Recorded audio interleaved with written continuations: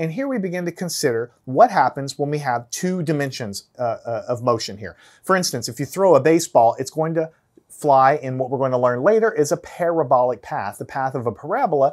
So it's going to go up, but it's also going to go horizontal at the same time and of course, carve out or trace out a curved path. So we're going to learn about two-dimensional, how to handle position and velocity in two dimensions in this lesson. In the next lesson, we're going to handle acceleration. That's its own thing. We're going to talk about that in the next lesson, but you have to understand this in order to understand acceleration. Now, let me tell you a quick story, and I want you to really hear what I'm trying to tell you here. I could just give you a few equations, and you could probably solve the great vast majority of the problems using those equations. I could literally write the equations down in about 2 or 3 minutes, and we could just solve a bunch of problems. That's what I did when I was younger. I learned the equations, and okay, I understood how to work with them. But then I didn't totally understand the true fullness of what I'm about to teach you here in terms of how the vectors actually worked. I didn't understand that until much, much later when I was starting to study much more advanced topics called tensors and tensor analysis with relativity theory, much more advanced things down the road. I didn't fully understand what that was trying to tell me because I never fully understand how these basic ideas of vectors in 2 and 3 dimensions work here at this level. So what I'm going to do is I'm going to front load this to you because I want you to understand it early. This is going to be more of a theory lesson of how the vectors work in 2 dimensions, which are then also extendable or extensible to 3 dimensions for position and velocity. And then in the next lesson, we're going to use everything we've learned here to talk about acceleration. Once we have that, then we can talk about projectile motion, the motion of baseballs and things like that, and it gives you the keys to the kingdom because then you can talk about planetary motion, motion of the planets around a sun, or even atomic motion we can talk about using the tools I'm going to give you here. So please resist the urge to skip past this theory. I know you're going to look at it and you're going to be like, I don't want to see all that stuff. I'll just give me the equations. Gimme, gimme, gimme. But the problem with that is if you short circuit your understanding now, you will severely handicap yourself later. Trust me, I've been there. So we're going to put the train on the tracks here in the beginning. We're going to do it right. So follow me step by step. I promise it will be absolutely clear. Now, the first thing is that we have to recall what we already know. So we're going to recall. Recall in 1 dimension. Motion in 1 dimension. We've already done that in lessons past. We've actually solved lots of problems in 1 dimension. This is supposed to be recall. Sorry about that. Like that. All right. What did we learn in the past? We learned that if we want to figure out if there's only motion along a straight line back and forth in the x direction, like this is what we did before, we learned that the average velocity in the x direction, that's what this means. The average velocity in the x direction was just x2 minus x1 over time 2 minus time 1. All this means, when you subtract the x's, it means you figure out how far the thing moved, position 2 minus position 1, that's how far it moved, and you just divide t2 minus t1 is how much time elapsed. Distance divided by time. That's the average velocity, and we use a shorthand notation, and we say that that's delta x over delta t. So we learned that before. This is just, a kind of a trip down memory lane, so to speak. All right. And then we also learned that this was called average velocity, right? That's what that was called. And then we learned that the instantaneous velocity, which is the average velocity, is what's happening between 2 points. Some particle flies from here. It could be a curved path to some final destination. The average is just taking into account the end points, point 1 and point 2, position 1, position 2 along the x direction here in 1 dimension, divided by the time. But we also have this idea of an instantaneous velocity, which we wrote down before, which was the limit as delta t goes to 0 of delta x over delta t. Now, this stuff looks very complicated, but what this is not complicated. It's the instantaneous velocity. That's what instantaneous means here. Instantaneous velocity, average velocity. Now what this means, and again, we've already done this in past lessons, so if you're completely lost, you have to go back to those previous lessons, is basically the average velocity is looking at 2 points in space and 2 points in time, and you find the change in position along x and the change in time, and you divide them, you get meters per second. But then we said, well, we're going to shrink the distance smaller and smaller. We're going to shrink the time interval, which makes the points come, the starting and ending points come infinitely close together.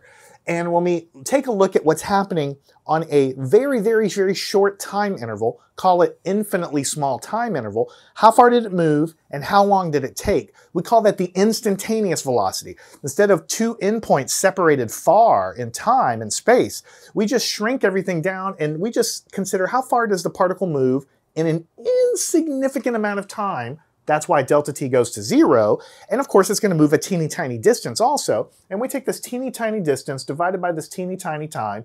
As it continues to shrink down to 0, distance divided by time, that's called the instantaneous velocity at a single point. Again, only in one dimension, because this is a review of what we already know. Now we're going to generalize these ideas to when the motion is not in one dimension. What happens when the motion takes a curved path through space? Two-dimensional space, or even three-dimensional space. And I can tell you the punchline right now. You can always consider any motion through space to be, you can consider to be one single motion, like a curved path, but you could also break it up into components, vector components, the x component of the motion along the x direction, and then the y component of the motion along the vertical direction. Breaking apart a vector, I think, is something I taught you way back in one of the first lessons, is one of the central core ideas in physics.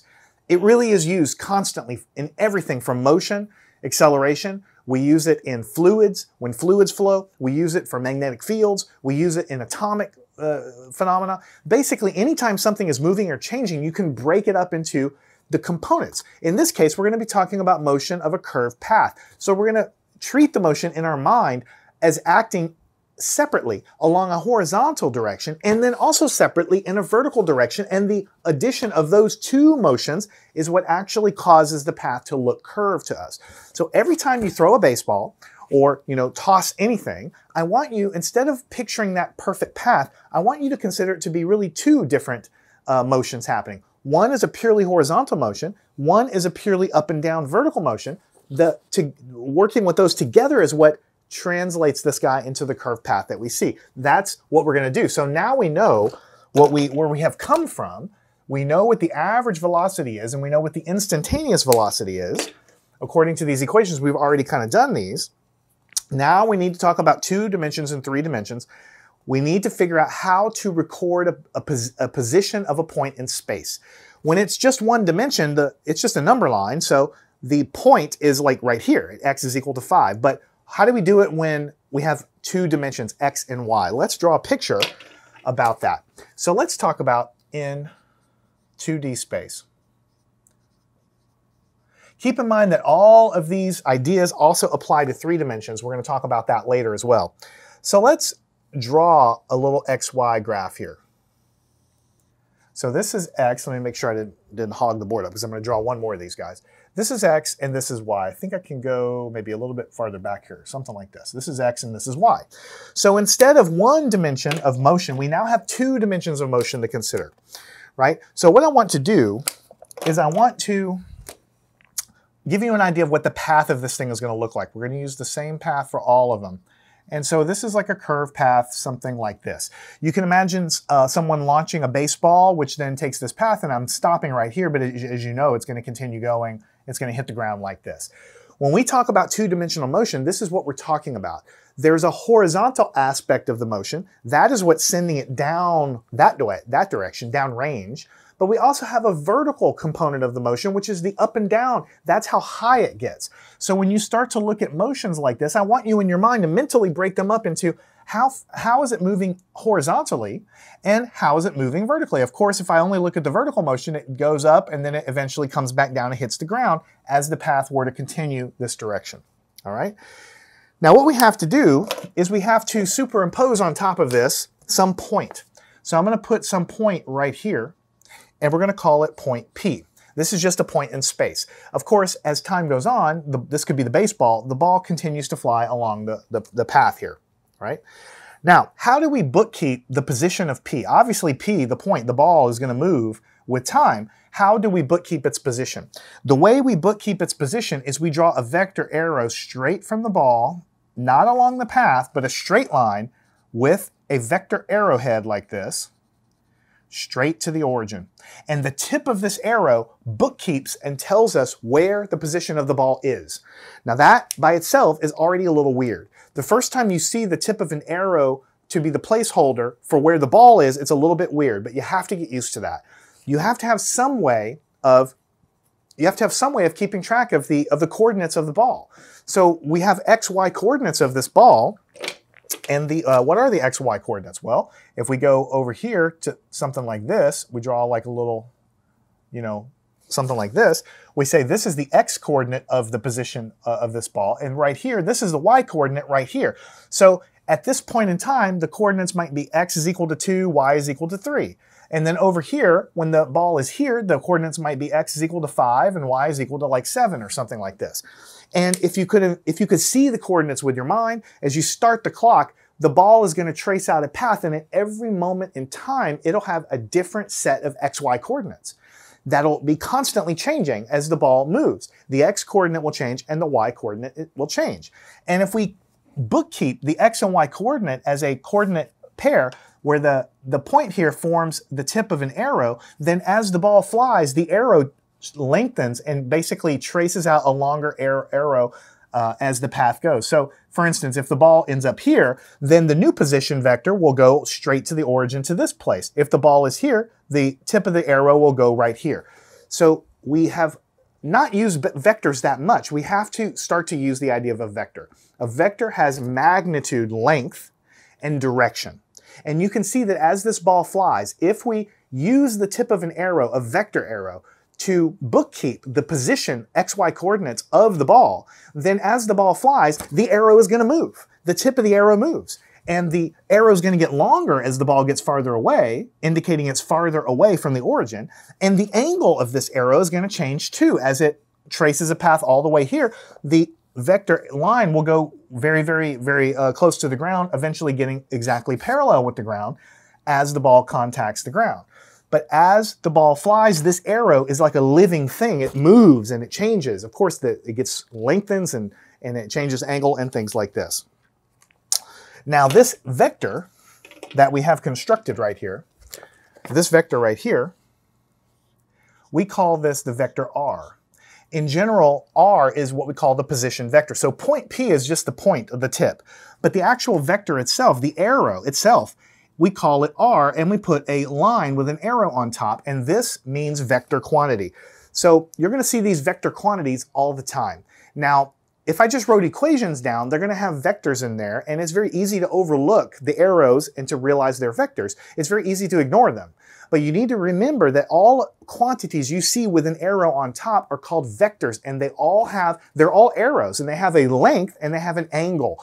So again, this is the position vector, but later on we're going to have a velocity vector. That's going to tell you the direction the velocity is going. Right now, this is not anything to do with speed. This is just where the particle or the baseball is.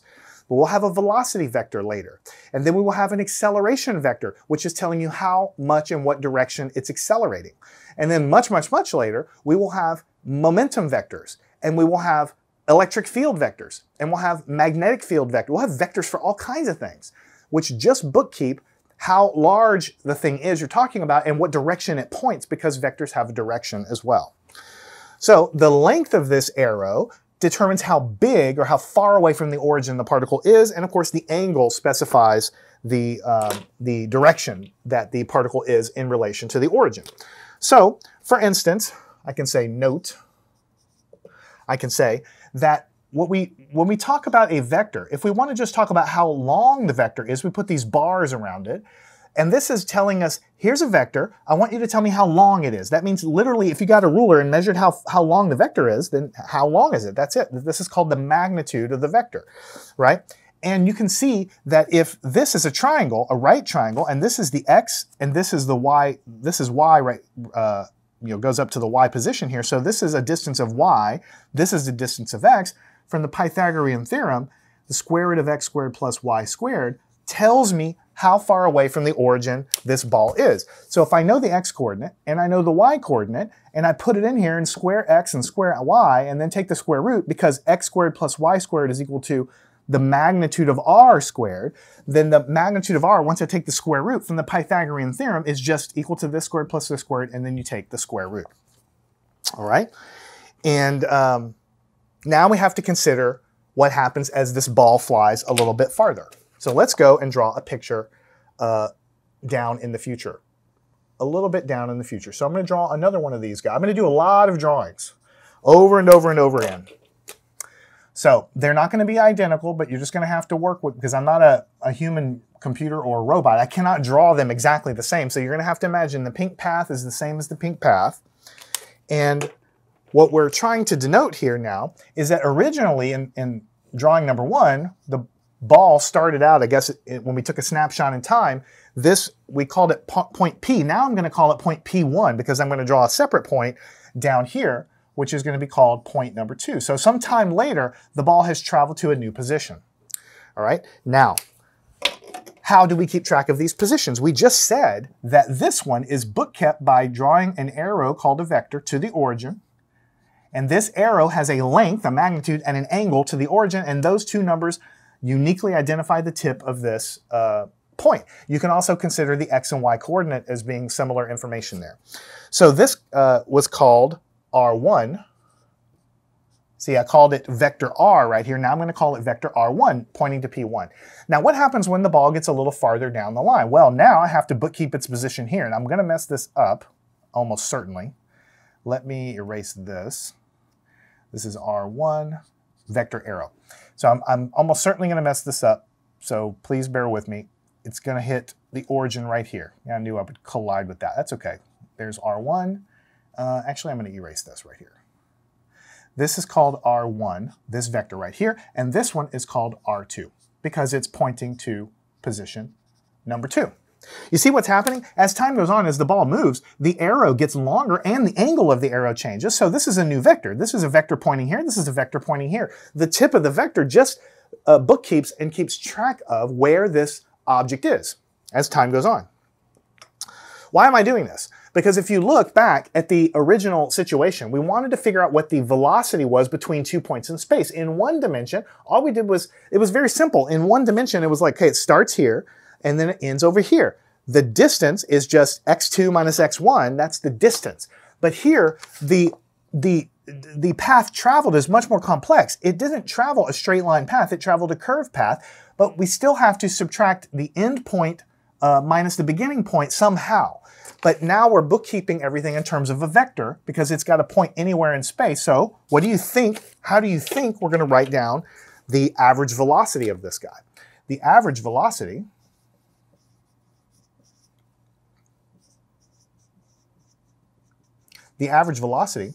in one-dimensional space was the distance traveled there divided by the time, delta x divided by delta t.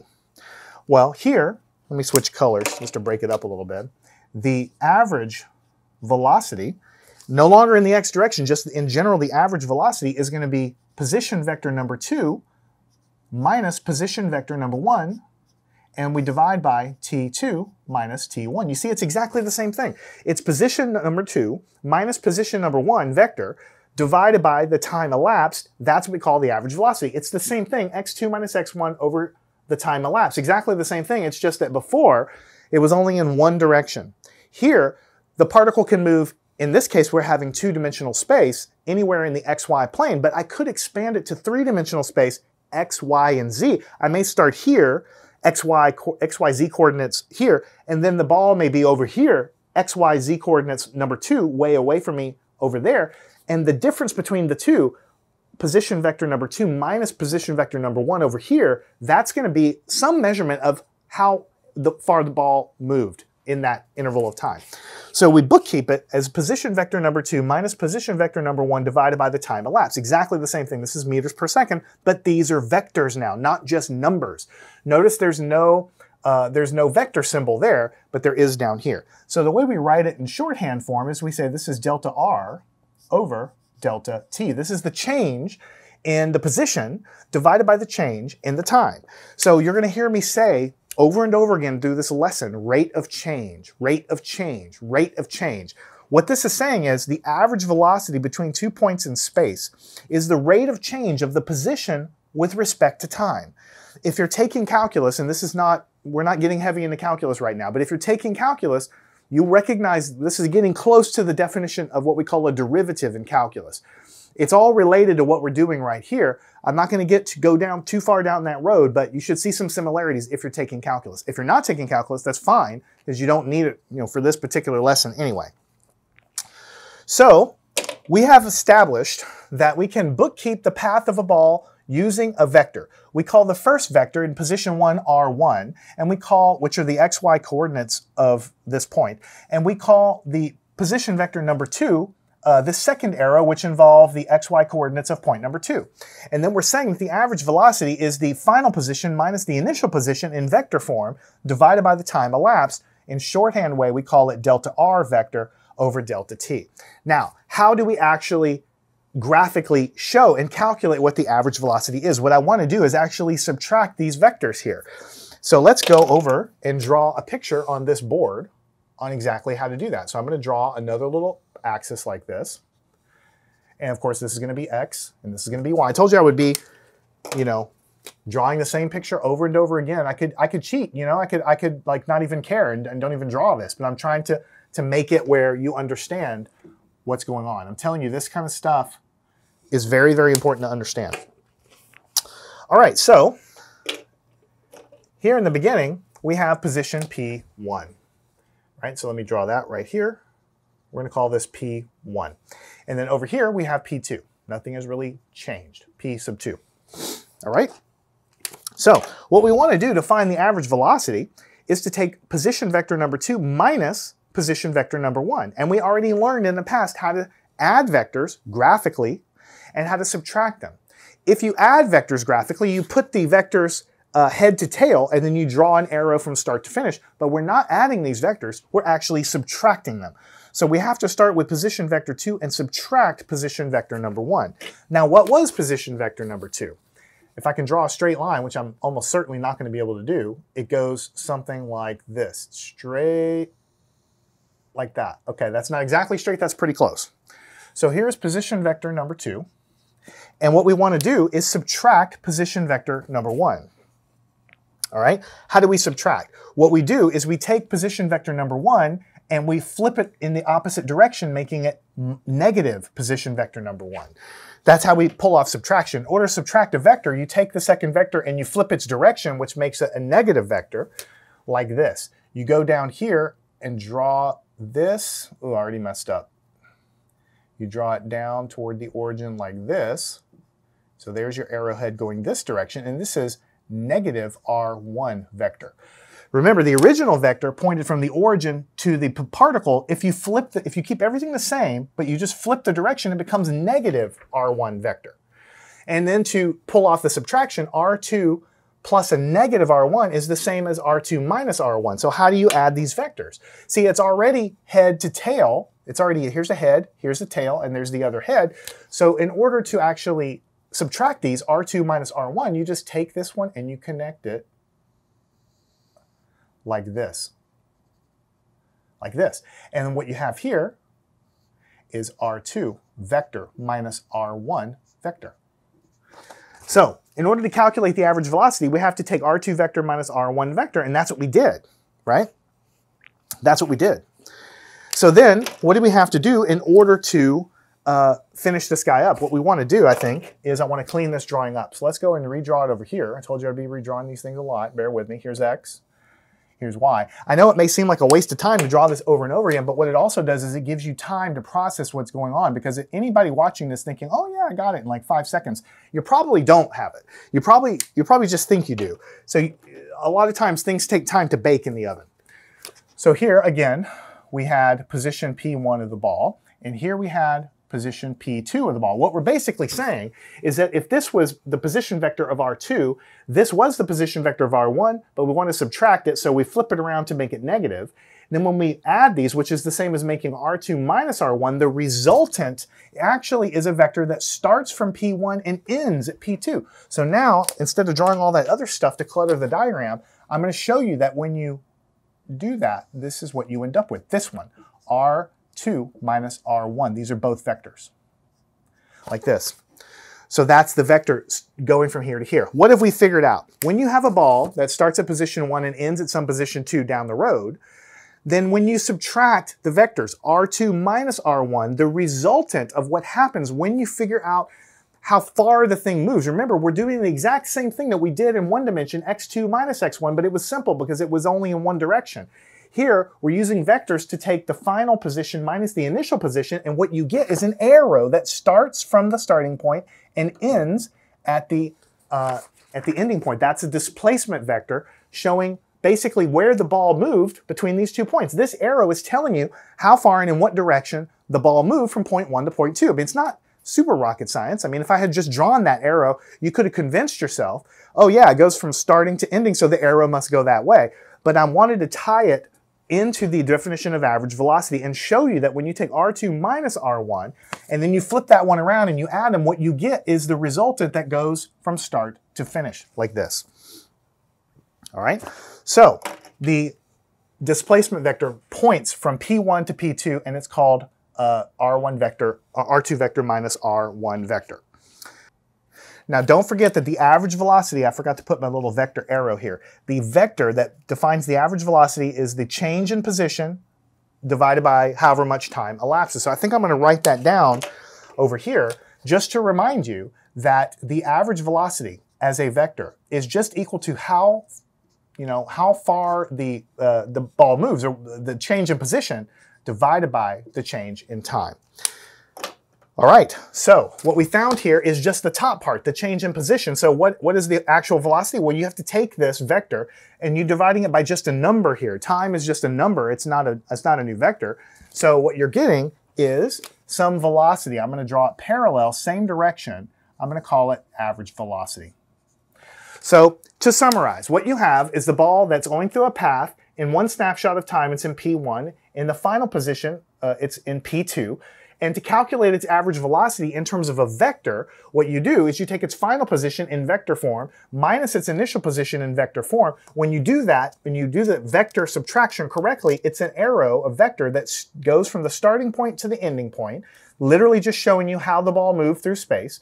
And then you take that vector, which is this, and you divide by a number, which is time. So the velocity is a vector in exactly the same direction, but it's either going to be bigger or smaller than this, because when you take a vector and you divide it or multiply it by a number, it stays in the same position. It stays oriented in the same position, but it's either going to be bigger or smaller. So that's why I drew it, in this case, a little smaller, but whatever it is, it's going to be pointed in this same direction. So we have gotten to the point where now you should understand that the average velocity in vector form, why it produces an arrow that points from the starting to the ending position. So now what we want to do is we want to start to think of in terms of components. So let's talk about components of the velocity. Right? Because, right now we're kind of considering the entire path, but I told you in the beginning, we really want to understand the x direction and the y direction separately. Those are the components. So what we can do is we can think of, right now we have one equation for the entire vector, the whole enchilada, all directions at once, but we can break this into an x equation and a y equation. And we can say that the average velocity in the x direction is equal to how far the thing goes in the x direction divided by how many seconds it takes between the 2 points. And then we could say that the average velocity in the y direction was how far the thing goes in the y direction divided by delta t. What I'm trying to tell you here is that all motion in 2 dimensions is a mixture of an x motion and a y motion. If the particle goes toward the camera as well, like a third dimension, then it would have x, y, and z components. And we can, not only can we, but we have to consider all of those motions separately in order to be able to solve any problems. So here we considered the entire vector with arrows showing you that the vector velocity is delta r vector divided by delta t. So we're kind of considering all of the motion together here as one composite.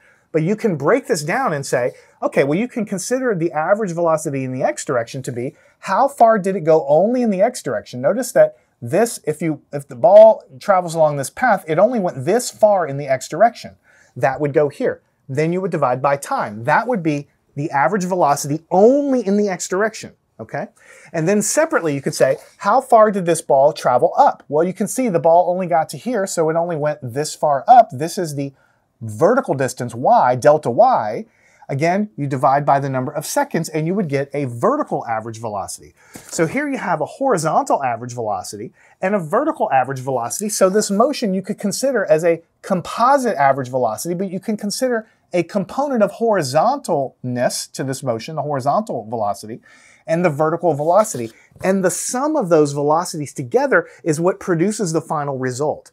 I keep harping on this over and over because for every problem, it'll be like a cannonball is fired at 30 degrees at this velocity. You know, how high does it get, or how far does it go, or something like that, or does it hit whatever in the sky? So the first thing is going to be, okay, what's its horizontal velocity? What's its vertical velocity? And then we consider them completely separate because the sum of those velocities, one acting up and down and one acting only horizontal, they yield the curved path motion. And as the ball flies through the air, the strengths of the vertical, or the magnitudes of the vertical and the horizontal velocities are changing as the ball flies through the air, tracing out that curved path. All right? So we're saying the vector equation that gives you the average velocity is a vector equation, and that gives the whole thing. But you can consider the components, only the x direction divided by time. The y direction divided by time can give you these average velocities in terms of components. So now what we want to do is turn our attention to instantaneous velocity. Instantaneous velocity. Now in the one dimension, we already said the average velocity was delta x over delta t, and then we said, okay, if you want to figure out the instantaneous velocity at one exact tiny little moment of time, what you do is you let the time interval get very, very small, approaching zero, so the particle doesn't move very far, but it does move some, and then you just let that get smaller and smaller and smaller, and you measure how far does it move, and how long does it take to move, and then if you make that interval smaller, then you can define the velocity at this point. And we're going to do the same thing through the air. As the particle flies through the air, it has an instantaneous speed here, and an instantaneous velocity here, and an instantaneous velocity here. And because the path is comprised of an infinite number of points, as the ball, every little nanosecond is in a tiny little different position, it has an infinite number of instantaneous velocities, which is always changing as the ball flies through the air. So we want to figure out how we can kind of bridge the gap and figure out what the instantaneous velocity is there as well. So we're going to draw a bunch of pictures. And I'm not sure I can fit all four of them there. I'm going to try though. So, because it would be great if I could fit all four of them. So let me kind of draw this first one. This is x, and this is y. And then I'm going to go over here, and I'm going to draw this one right here. And this is x, and this is y. And then if it works out here, then I'm going to draw down below. So it's basically the exact same sort of thing. We're going to have a curved path like this, right? Now we're going to redraw what we've kind of already done before. We have point P1. Let's see here. How do I want to do this? P1, and then we have some point over here. We call it P sub 2. Now we just said that to figure out the velocity, we have to subtract there's a position vector that points to P2, and there's a separate position vector that points to P1 here, and when you subtract them, what you get is let me switch colors. You get a vector that points from P1 to P2, and this vector we said was the difference, the difference there, and then we said that the average velocity as a vector was delta r delta t. So how far, or what's the change in position divided by the change in the time? Then the initial position was R2, the initial position was R1, the final position was R2, R2 minus R1, we had to flip it, then we had the resultant, which is pointing from start to finish. That's what I'm drawing here. The vector here from start to finish, this is R2 minus R1, delta R. This is delta R right here. So in other words, this vector right here, this one, is delta R. And that's what's on top. Once we divide by delta t, then we end up with some velocity in that direction, right? Now, how do we get an instantaneous velocity? What we want to do now is, this is what we call separated in time. P1 and P2 separated in time. Now, in order to get an instantaneous, what we want to do is bring P2 closer to P1. So let's bring it a little bit closer, not too close. Let's just bring it a little bit closer and see what happens. So we're going to go and draw the exact same thing. Whoops, let me not do a little arrow right there. Like this. And what we'll basically say is we'll keep P1 in exactly the same place, but P2, let's bring it closer. Let's bring it to maybe about halfway. Something like this. So here's P2. So we'll do the same sort of thing.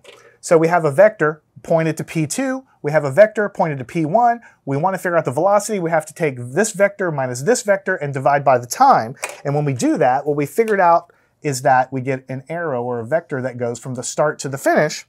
And this vector is delta r, right?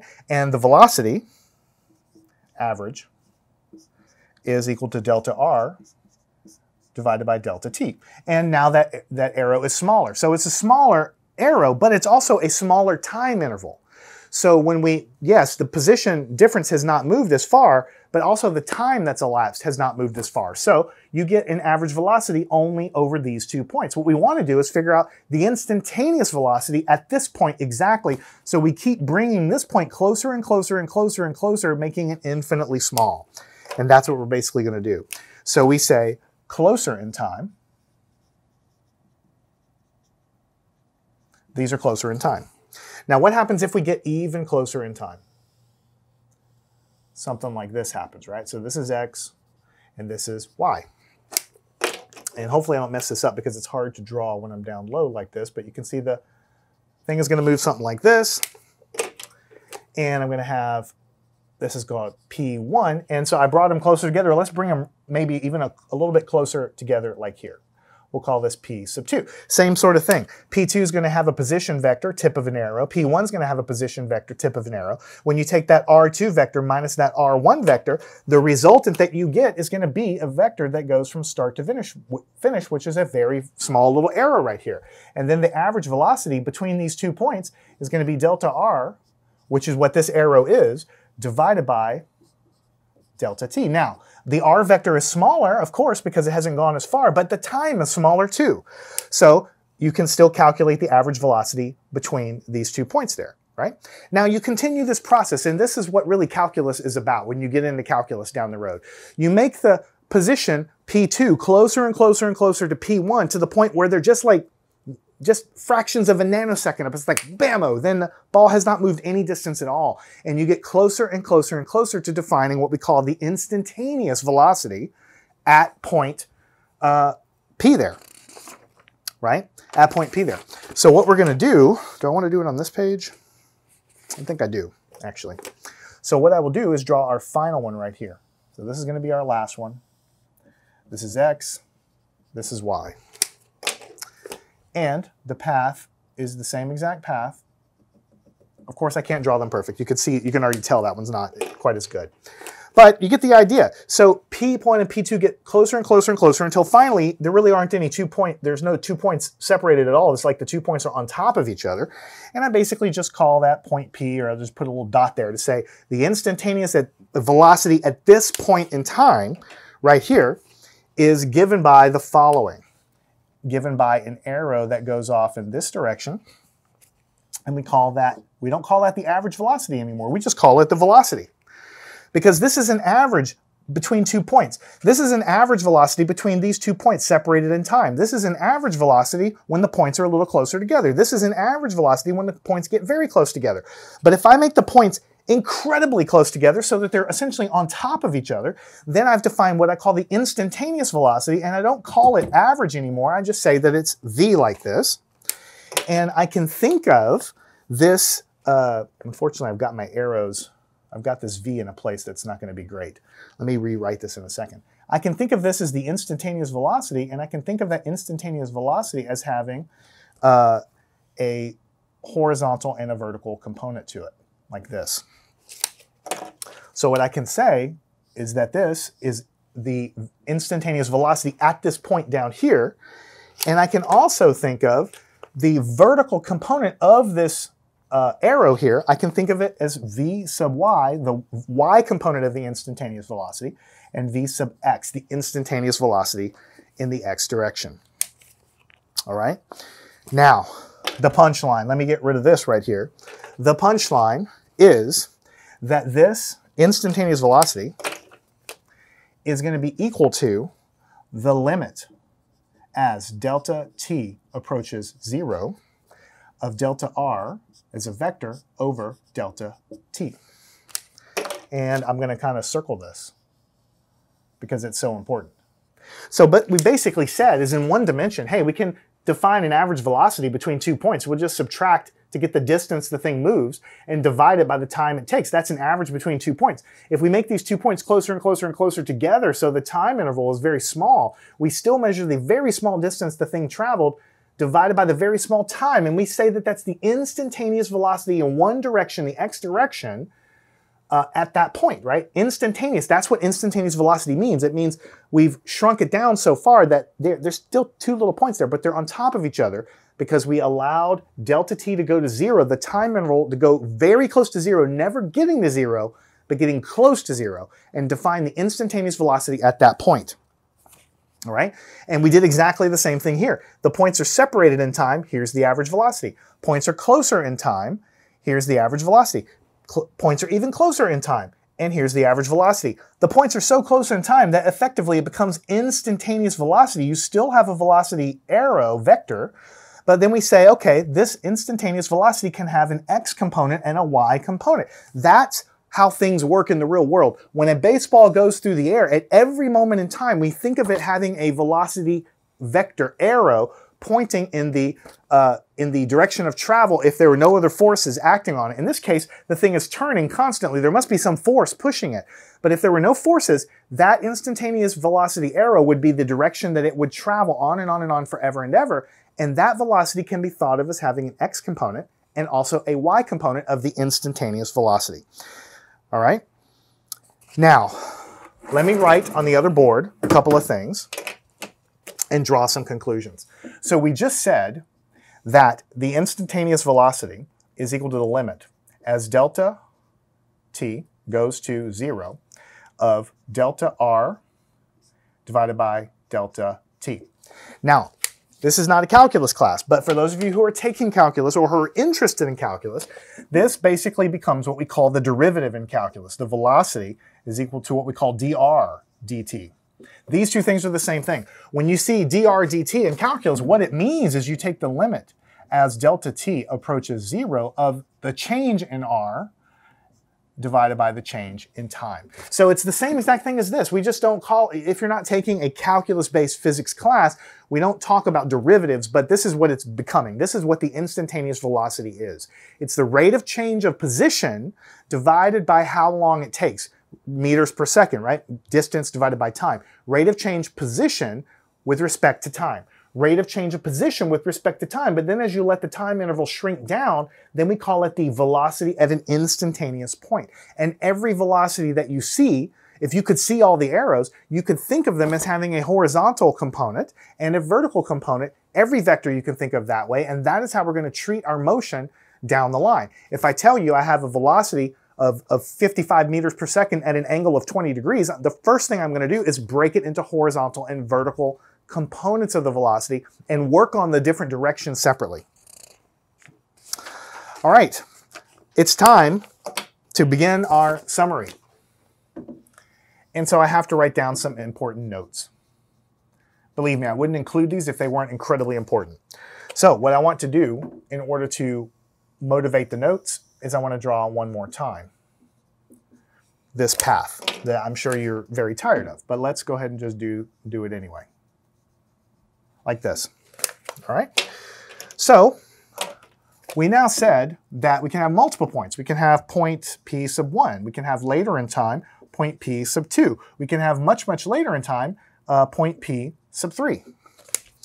And if we do this process of taking the average velocity between these points and shrinking it down, we can get the instantaneous velocity at P sub 1. And the instantaneous velocity is going to look something like this. It's always going to be tangent to the path. Tangent means that it just barely touches the path in one point, right?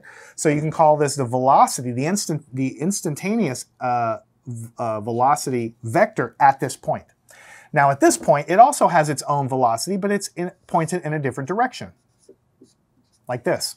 It has a length and it has a direction. Notice the direction of this velocity is different than this one because the path is changing. But again, this velocity is tangent or just touching this point at the curve at one spot, right? And here you can see that it also has its own velocity, which is, kind of drew that one not so great. Sorry about that. It's going to be more like this, something like this, and it's got its own velocity like this. So at every point, it has an instantaneous velocity, and the point I'm trying to impress upon you is that the instantaneous velocity is always tangent to whatever the path is at that point. So I guess let me write a few more things down, and then we'll talk about it here. So at this point, and at this point, and at this point, the velocity is tangent to the path. And when I say tangent, I'm not talking about trigonometry tangent. I'm not talking about sine over cosine. I'm not talking about the trigonometry. I'm not talking about that tangent at all. I'm talking about tangent is a word in math. That means when two things are tangent, they only touch at one point. So if you have, some curve like this, then there's only one little point on that will be tangent to this side of it. It's going to go something like this. It's going to touch only at one little point. That's called tangent. This part of the curve has one line tangent. This down here has one line tangent. This part over here has one little point tangent to it. Tangent means that it only touches at one spot. And so at this point, the velocity, which is the rate of change of the position with respect to time, it's always tangent to the path, tangent to the path, tangent to the path. Why is it tangent to the path? You can see that when you start the calculation for the average velocity, it's not tangent to the path. It's not even tracing over the path. It goes under the path. But as you bring them closer together, it gets closer and closer until it's exactly only touching the path in one spot. And that's because of this process that's happening as we basically, essentially it's calculus, but as we bring them together and indicate the instantaneous velocity, it becomes exactly tangent to the path. All right, we can also talk about, I mentioned it down here verbally, but we can talk about instantaneous velocity in components.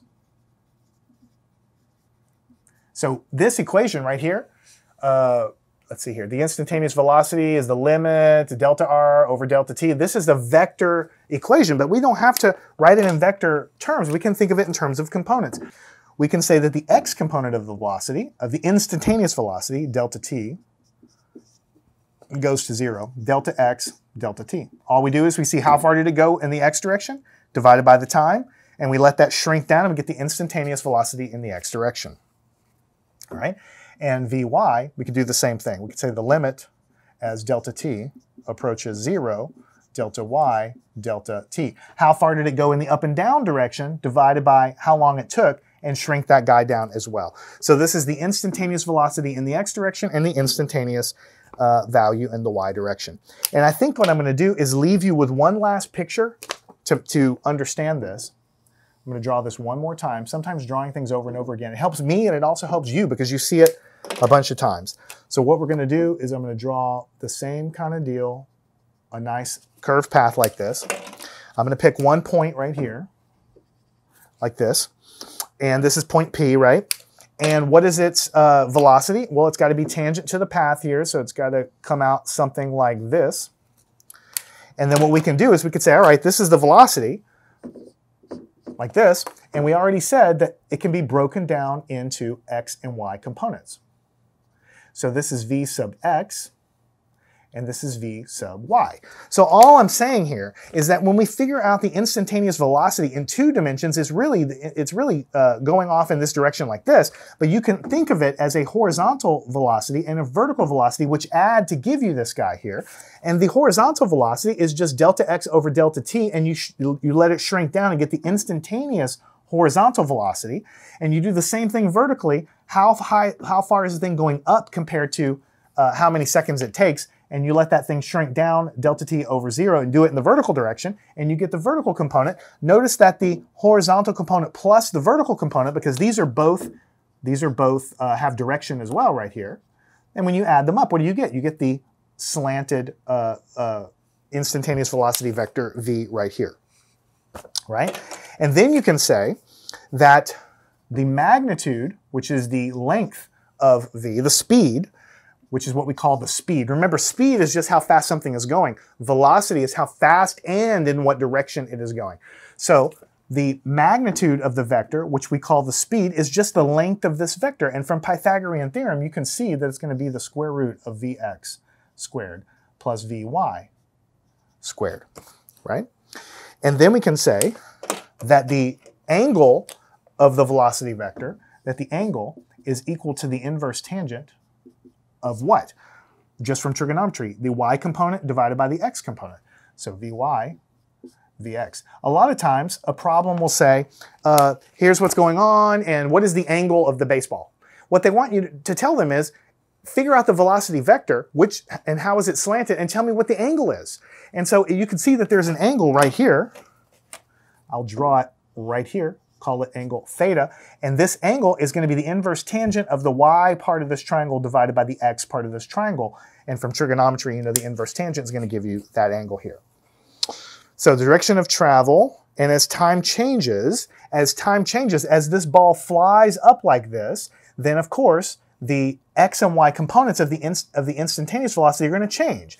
As time goes on, you know, over here it has a very high vertical velocity and a very small horizontal velocity. So Vx is small and Vy is big.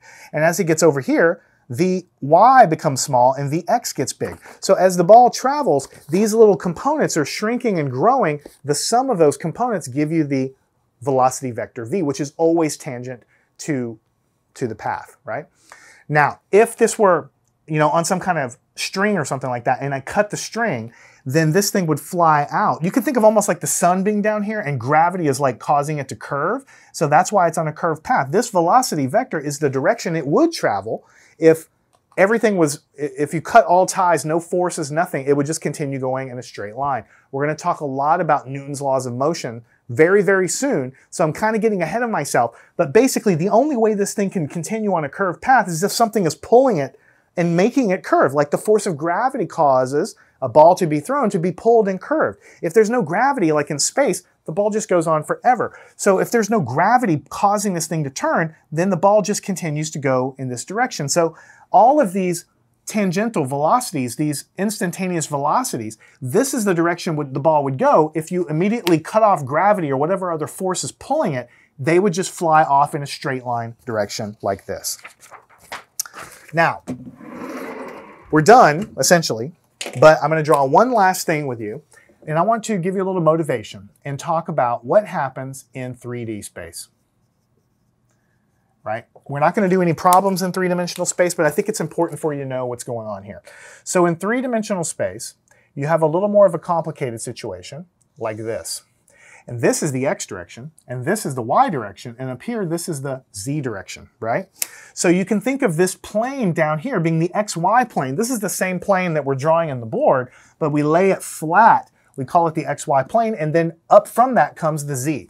So now every point in space has an x component or an x coordinate, a y coordinate, and a z coordinate. So the vectors you draw for the position have x, y, and z component, coordinates there. So again, we're not going to do any problems with this, but it's pretty easy to visualize. Let's say that we have point, we'll call it P sub 1 right here. And this is a point in three-dimensional space. So how do we draw that? Well, we have to have a position vector that goes from the origin straight up right here. We call it R sub 1. It's exactly the same thing we did before, but the only real difference is that because this is 3 dimensions, I'm going to draw something to kind of help us visualize what's going on here. So this is like, you can see this point is not in a plane. It's kind of coming out towards us here. This point is like raised off the board, like out here, but this straight line distance from the origin is still what we call vector R1. And then over here, I can call this guy over here, I can call it, let me switch colors back. I can call it point number 2. Guess I really didn't switch much colors there. But you get the idea. And I can keep track of its position with a position vector also, and this position vector I can call R sub 2, right? And just to keep track of it, to make it a little clearer, I can say, all right, I can drop this guy down here, something like this, all the way over like this, all the way over like this. You get the idea. These points, P1 and P2, they're not in the plane of the board. They're lifted out of the plane of the board. But still, the straight line distance from the origin to here is a position vector. Straight line distance here is a position vector. And you can say that the vectors R1 and R2 have an X component and a Y component and a Z component because we have 3 numbers in our coordinate system now. And then you can say that the velocity, as the particle goes from P1 to P2, the average velocity, or the instantaneous velocity, you could say, would look something like the limit as delta t approaches 0 of delta r over delta t, right? What would that path look like? I don't know, I could draw something. Maybe the path starts out over here and it goes down, something like this. So the particle is now a ball which flows through 3-dimensional space, goes through this point, comes out and hits through this point, but you see the math is the same. That's all I'm really trying to get at you. You might think 3 dimensions is going to have totally new equations, but actually this is the exact same equation that we actually talked about earlier. If I can find it. Yeah, it's the same exact equation. It's really no different. The only difference is the position vectors that are the tip of the arrow to each point in space, they now have X, Y, and Z coordinate values. And later on, when you get to like relativity theory, we have time as its own independent coordinate also, and things get totally different, okay? So now what I'd like to do, we've gotten through it, but sometimes we all benefit, including me, of going back through the whole thing. Now, again, I could have just started from the beginning. I could have just said, hey, you know, here's some equations, use them. And what I would have done is I would have said, okay, in one dimension, the velocity is the distance divided by the time. We call it delta x divided by delta t. The instantaneous, when you shrink everything down, is delta x divided by delta t. You take that limit as the points get closer together, we call it instantaneous. And then what I could have done is I said, okay, here's the average velocity. Notice it's just delta r over delta t. And then you would have said, okay, well, that just looks like the other equation. And you would have been, okay, on your happy, merry little way. You wouldn't have known the kind of the grander, the grandness of any of this stuff. You wouldn't have known how any of it worked. If I just basically put this there to you and said, this is the position, this is the time, there it is in two-dimensional space, then you would have been, okay, great. But you wouldn't have gotten any of this here. And so I'm hopeful that this is kind of like broadening everybody's horizons here, okay?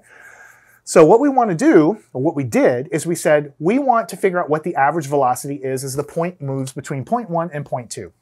So we say, we now have to keep track of its position with an arrow called a position vector. The position vector is r with a little vector symbol on top. The tip of the arrow represents the point P. As the point P moves through space, as it goes from P1 to P2, the arrow, we changed it to denote a new final position, but it gets longer and it also changes angle. So the unique tip of the arrow, the position vector, denotes where the particle is.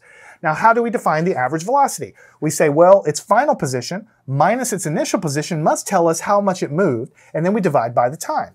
And then we say, okay, final position minus initial position, but now they're vectors, divided by the time, which is delta r over delta t. That's what we have to calculate. We also said that for every position vector, it forms a triangle, and so the length of this arrow is the distance from the origin, and that's just from the Pythagorean theorem, x squared plus y squared, and we take the square root.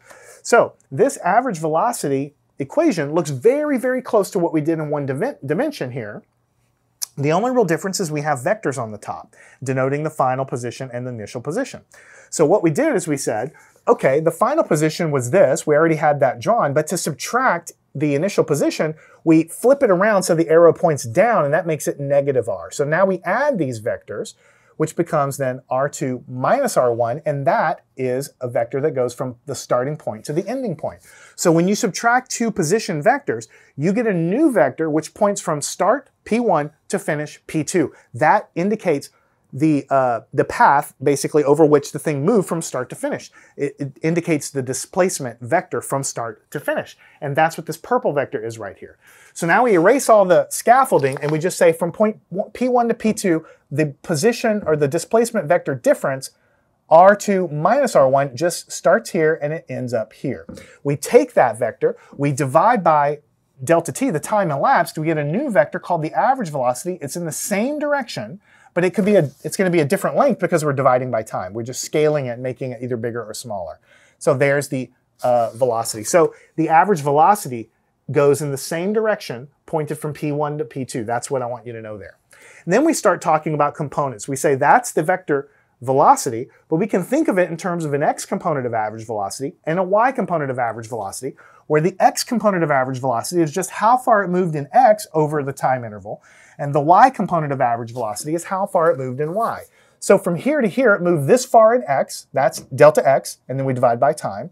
And then it moved this far, that's delta y, divided by time. So we can calculate the x and y components of average velocity by looking at how far it moved horizontally and vertically there as well. And these two average velocities will kind of combine to give us the velocity between this point here. So now we want to go towards the idea of an instantaneous velocity. We start with our normal P1 and P2, and we get that the average velocity is the delta r divided by delta t, and this is representing the velocity between these 2 points. As we bring P2 closer, we're using the same equation. The displacement gets smaller, but the time is getting smaller as well. So when we do that division, we're getting a new average velocity, which is more accurate the closer and closer and closer we get to where we're trying to go down here. Now we make them very, very close. Again, the displacement is smaller, but the time is even smaller. We're getting more and more accurate as to the instantaneous velocity down here right on top of P1, until finally, with the magic of calculus, if we let the time interval approach 0, then the displacement is infinitesimally small, but the time is also infinitesimally small, and we end up with something we call the instantaneous velocity at this point. And we can also think of this instantaneous velocity being the red arrow, which can have components in the x direction, which would be pointed this way, and the component in the y direction, which would point that way. And they combine to give you the instantaneous velocity there. And then we say, all right, so here, as we just rewrote the same thing again, the instantaneous velocity is equal to this. And we say in the terms of calculus, you might think this is starting to look a lot like calculus, and it is. When you take the limit of a quotient like this, it's the same as what we call the derivative of the position with respect to time. How much does the position change with respect to time? Rate of change of position with respect to time. That's what a derivative is.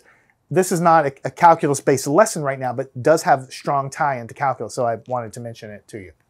And then we say, as the ball flies along at different points in time, P1, P2, and P3, it has different velocities, which are all oriented tangent to the surface. And the reason why the velocity vector is always tangent to the actual path of the surface is you can kind of see that here it undercuts the path, and then it starts to agree more and more and more with the path until finally it just barely touches the path. That's called tangent to the path, whenever it barely touches in one little spot.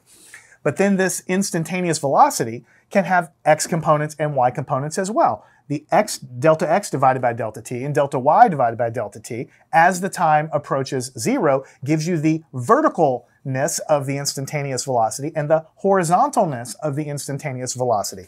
You can see it better here. If this is the velocity, the instantaneous velocity in the x direction is this direction, and the vertical velocity is this direction. And when you add them together, you can see that you're going to get the same total velocity in this direction here. Now, what we call the speed of an object is just how fast it's moving, irrespective of its direction. And so that's the length of this arrow. So when you want to know the magnitude or the strength, or the magnitude is the best word to use for a velocity vector or any vector, you want to find the length of the arrow. From the Pythagorean theorem, we can find it easily by taking the square root vx squared plus vy squared.